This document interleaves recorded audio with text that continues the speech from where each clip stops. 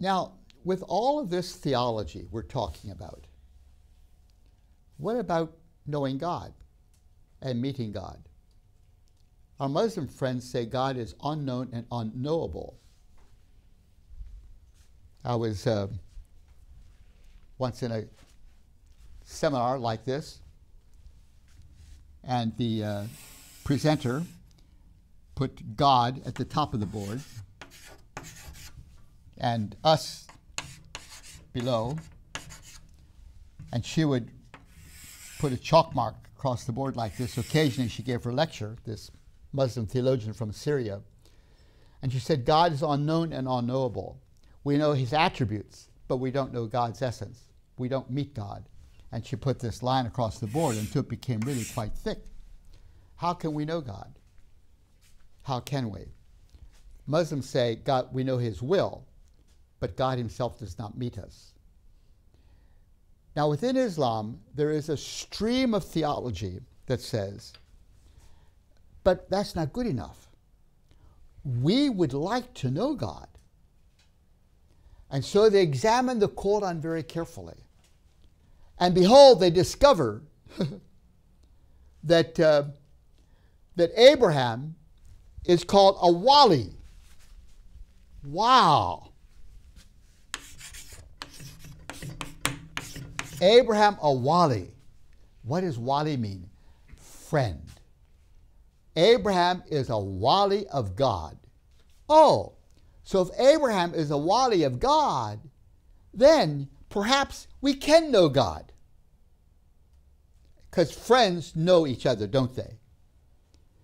And so that kind of question, is there a way that we can break out of this not knowing God, not experiencing God, and experience him? And that movement is called Sufi.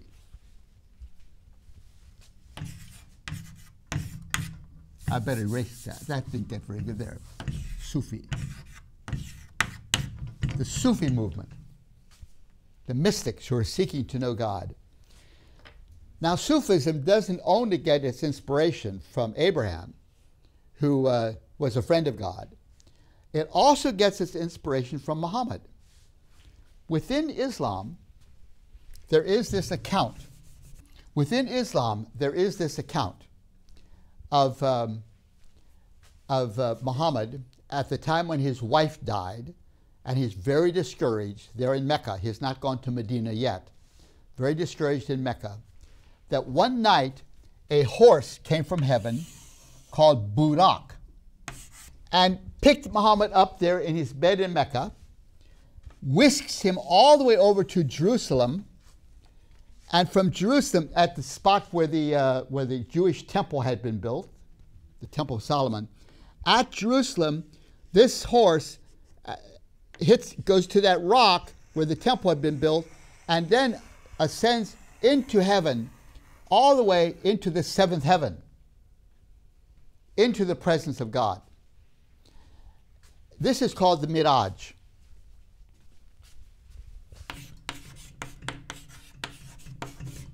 Now, there's not much in the Quran about that. It just talks about that mysterious night, the Miraj, just refers to it.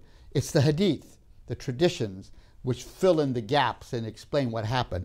And according to the traditions, this is what happened. Muhammad, on his way up to the seventh heaven, meets Moses on the way. He meets Jesus and so forth. And they're doing their salats, Abraham, doing their prayers and whatnot. And he goes on past him and gets into God's presence. And God has instructions for Muhammad on how often Muslims should pray. And I don't have all of this right, how many times and so forth. So I'm just sort of demonstrating what they believe happened. So God says to Abraham, to Muhammad, I want the Muslims to pray 20 times a day. And Muhammad says, oh, great, that's no problem, we'll do that. And so he starts down, and he meets Moses on the way down, and Moses says, hey, what did God say? Well, God said that Muslims are to pray 20 times a day. What did you say about that? I said, no problem at all. Moses said, Muhammad, are you crazy? I can't get the Jews to pray 3 times a day. 3 times, you're saying 20 times? You go up and you tell God that's a little bit much. And so Muhammad spends a part of the night shuttling back and forth between Moses and God there in the seventh heaven, until they got it negotiated down to 5 times a day. And Moses says, I'm telling you, Muhammad, that's too much. Muhammad says, the Muslims will do better than the Jews in praying. They will do, they'll pray 5 times a day. And so he comes down to that rock.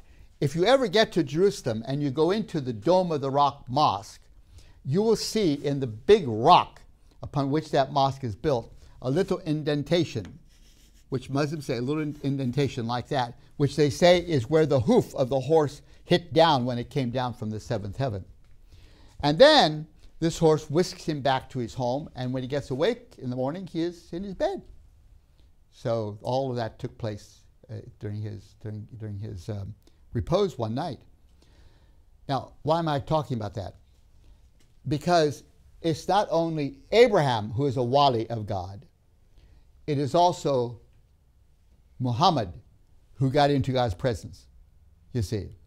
And so this notion that there is a kind of impenetrable barrier between God and us, the Abraham story and the Muhammad story give Muslims hope that maybe a way can be found to get into the presence of, to experience God. And that's the Sufi quest. That's the Sufi quest. And there's various ways in which they work at that quest.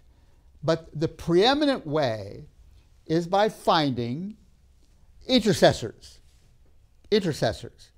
The intercessors are people who are very holy and very pious and who are descended from Muhammad and who have received from Muhammad inner spiritual understandings and insights which enable them to move into God's presence just as Muhammad moved into God's presence.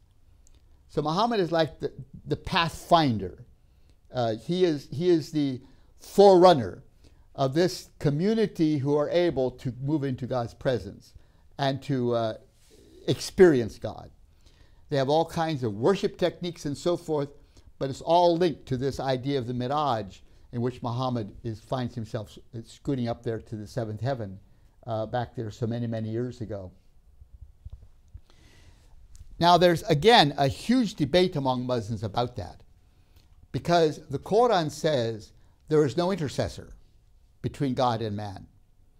Yet the Sufis are looking for an intercessor, and they think they have found their intercessor in Muhammad, even though the Quran says no intercessor. Oh, but then when you look at the Quran very carefully, it says no intercessor unless God has appointed the intercessor. Also, they say, we hope that God has appointed Muhammad as the intercessor. That's our hope. That's our hope, you see. And so these Sufis will gather together regularly for their prayers and so forth. When we lived in Nairobi, there was a Sufi mosque right across the street from where we lived. And every Thursday night they would have their prayers, which was really chants. And they would name the name of Muhammad over and over again. And another saint called Abdul Qadir al-Jilani, who they said was a very good friend, very closely associated spiritually with Muhammad, that he got inner spiritual insights from Muhammad. And so in their prayers, they would repeat the name of God over and over again, and then the names of these saints. Allahu, Allahu, Allahu, Allahu, Allahu, Allahu. Abdul Qadir al-Jilani, Abdul Qadir al-Jilani, Abdul Qadir al-Jilani, Abdul Qadir al-Jilani, saying the name over and over again, you know, and then the name of Muhammad over and over again, you see. As they hope by repeating these names over and over again, why they would somehow become absorbed into God and experience God. That's what they were reaching for.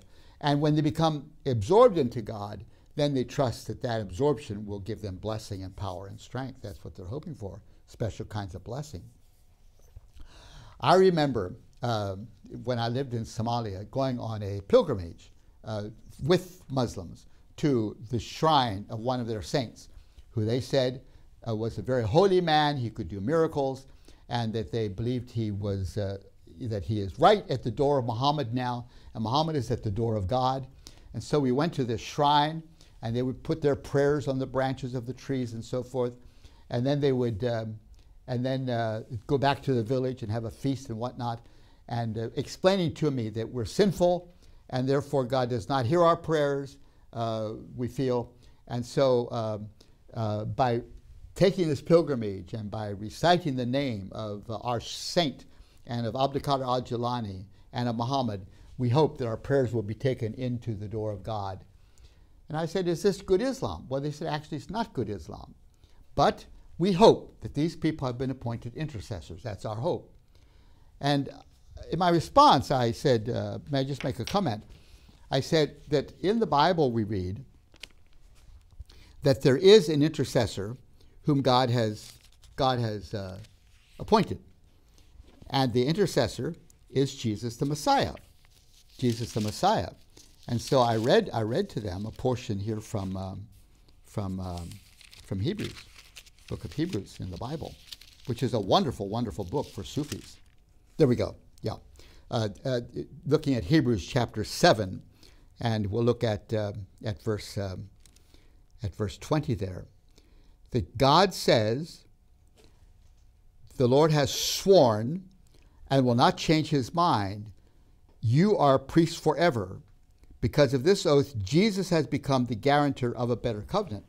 That Jesus has been appointed priest forever. God has named him.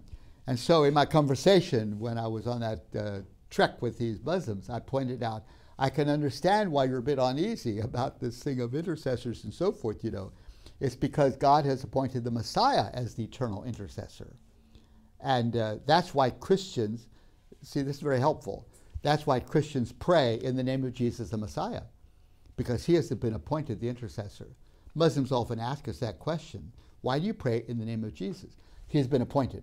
In fact, we read here that God has sworn and will never change his mind. The Messiah is appointed intercessor forever. Now, why does God appoint the Messiah as intercessor? Well, it's because of several reasons. One is he is sinless. Another is he participates in our life fully. He understands what we're experiencing fully. Another is that he died for our sins. And another is that he resurrected from the dead. He is a living intercessor. Another is that he is in God's presence, interceding for us. That the character and life and ministry of Jesus all qualify him in a marvelous way to be the eternal intercessor. And God has appointed him and will never change his mind. This Jesus the Messiah is the eternal intercessor. That's good news for Sufis. On that pilgrimage, as I walked through this story of Jesus being appointed the intercessor, the Muslims with me would keep saying, oh, wow, that's really amazing. Oh, they were really quite impressed. Jesus appointed the eternal intercessor. Have you benefited from our teaching ministry? Have you found TVS videos helpful and relevant? Please consider supporting us with your prayers and financial gifts. For more information, visit tvsseminary.com. As we've been looking at Islam, we see a great concern about submitting to the will of God. And the whole Sharia system and the Hadith system has to do with that, submitting to God's instruction in every detail. Within the Christian movement, we have the gift of the Holy Spirit. In fact, a Muslim once told me that you Christians have the Holy Spirit, so you don't have to memorize the whole Bible. We Muslims don't know about the Holy Spirit, and so we need to memorize the Quran. The presence of the Holy Spirit is the law of God within our souls, enabling us and empowering us to live righteously and joyously in accordance with the teachings and model of Jesus. Not how he brushed his teeth, but how he lived his life. And Jesus promised the coming of the Holy Spirit. I just want to leave this as a wrap-up statement as we conclude our discussion of Islam, where Jesus says to his disciples, "The advocate, the Holy Spirit, whom the Father will send in my name, will teach you all things." The promise of the coming of the Holy Spirit. Very precious promise. Now, within the Muslim movement, there are those who say that these promises within John 14 and 16 about the coming of the Holy Spirit is really about the coming of Muhammad, that this is what it's about. And we don't have time in this class to go into the reasons why they say that, but I would just like to say very clearly and very forthrightly, Jesus is promising the coming of the Holy Spirit here, not the promise about another prophet. This is a promise about the coming of the Holy Spirit, who is a very precious gift, and it's through the Holy Spirit that we are empowered and enabled to know the truth. And so we should not in any way disparage the ministry of the Holy Spirit, very precious gift, whom we should treasure.